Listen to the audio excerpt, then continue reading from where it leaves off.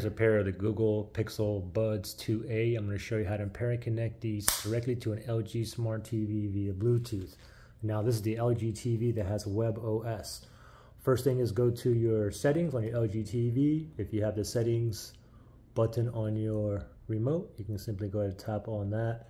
If not, just go to the home page and just navigate on the screen to the gear icon, the settings icon. So let me go up, left, down, right there, settings. And the settings button's highlighted in white already. Let me go ahead and OK that. Now from here, we're going to go down to sound. So we're going to go down one, sound. Let's OK that right there. And now from here, we're going to go down one to sound output. And currently the audio is coming out of my TV speaker, but we wanted to come out of these earbuds. So sound output, let's select that.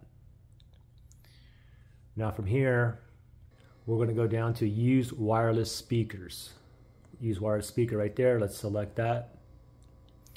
Let's select Bluetooth device. And now you see that thing spinning right there. It's searching for devices that's in pairing mode near me. So let's hurry up and put these in a pairing mode, okay? The buds are currently in a case. Let's open these up. You'll know that this is in pairing mode if this light is blinking white. I'm not getting a white blinking light. I have a solid white light on here. The reason is because I'm connected to one of my other TVs or my phone.